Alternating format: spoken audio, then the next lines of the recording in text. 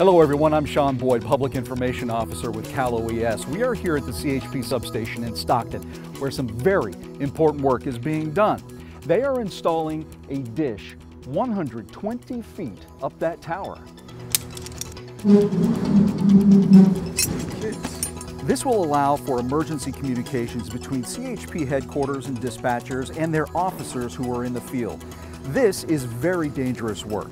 Technicians are going to extreme heights, more than 1,000 feet sometimes. You can see literally 100 miles in every direction. It's awesome. If it weren't for these PSC techs building and maintaining these towers, public safety would be severely compromised. It basically makes their radio work, you know, and all of their mobile devices in their offices. It links everyone up.